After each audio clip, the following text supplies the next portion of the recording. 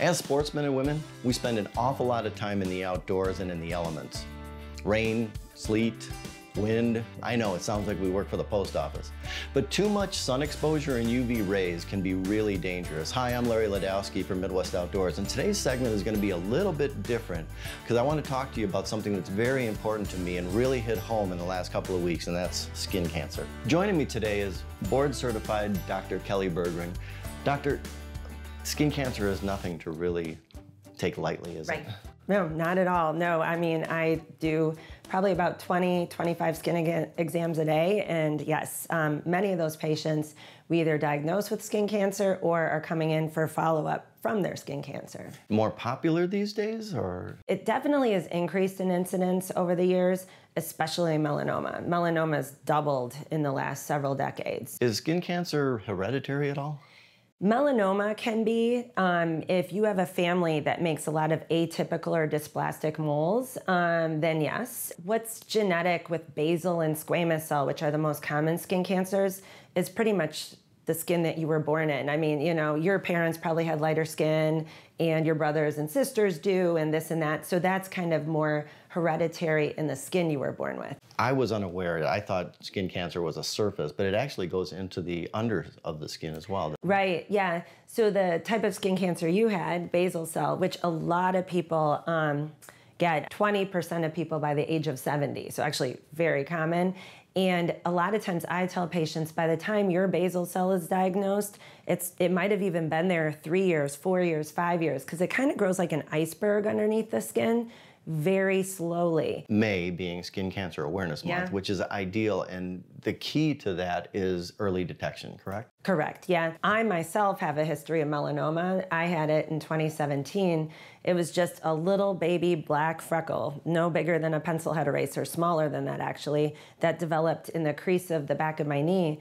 I caught it early. I was a stage 1, which has a 99% survival rate at 5 years. So yes, it makes a much bigger deal, especially with melanoma, detecting it early. How often should we get checked? So American Cancer Society says after the age of 40, once a year. After you have a skin cancer, the times that you come in per year increase. So after a basal or squamous cell, you're supposed to be seen twice a year for at least 2 years. Okay. I know as I get older, you know, you get more moles, more it's marks on your skin. Is there something that we could look at as consumers that would be easier to detect? The two biggest points I tell people is if you have a pimple that's not healing after 2 months, it may not be a pimple. And a black freckle. So like someone took a Sharpie and just dotted you with it, you know, brand new, or a mole that's changed, just very dark, very flat. Those are the two biggest concerns. Sunscreen obviously is a key factor. Right. SPF 30, SPF 70, SPF 100. Do these work after 30? I was told that they don't. They do a little bit more. So usually an SPF 30 with normal application where people apply it somewhat thinly is an SPF 15.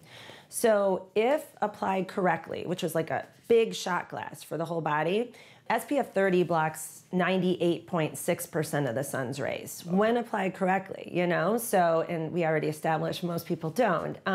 So when you get to an SPF 50 or 100, those block more like 99.4. So it's not double by any means. 98.6 to 99.4 isn't double, but it gives you like a little baby amount of protection. Little extra. Right. You don't just apply it once and you're good for the day. Yeah, sweating it off, being at a beach, the sand, the towel, I mean, it takes it all off. So, which brings us into fishing, and we're constantly around water or ice. Right. The reflections are constantly going. Right. We're taking fish off, put it in the water, your hands are going in. Do you have to apply after that? Or I mean, not every time. I mean, most of them have some sort of water resistance. I mean, at least every 2 hours, you know, and if it's in water a lot, I would do every hour. Since if you haven't done the correct usage of sunscreen, is it a waste? I mean, am I already infected for the next 20 years? Or? It's better than nothing. And, you know, it's all helpful. And aging, it's just, I mean, you know, sun just disintegrates collagen. So using sunscreen every day is awesome at helping prevent skin cancer still and aging. We have many different companies making protective clothing. Yep. Hook's one of them, Sims, Realtree, Blackfish, and a new company that I found out from the surgeon was Coolabar. Yeah. Now, a lot of these places are making SPF within the fibers of the clothing. Does that replace sunscreen, or? It does with these tight, because it basically depends on the tightness of the weave. Underneath that, you are not gonna get burned, you know, or tan. So now a simple t-shirt, especially like a white, lightly woven t-shirt, is like an SPF of 4. You can easily get burned through that, you know? So that does replace where you're covered. I wanna thank Dr. Kelle Berggren for joining us. And just as a recap, number 1, get skin checks regularly. May is a perfect time to do it. 2, wear your sunscreen and apply regularly. Correct. And 3, purchase some quality outdoor clothing. It'll help you in the long run and you'll be much safer. I'm Larry Ladowski. More Midwest Outdoors is right around the corner. We'll catch you later and be safe out there.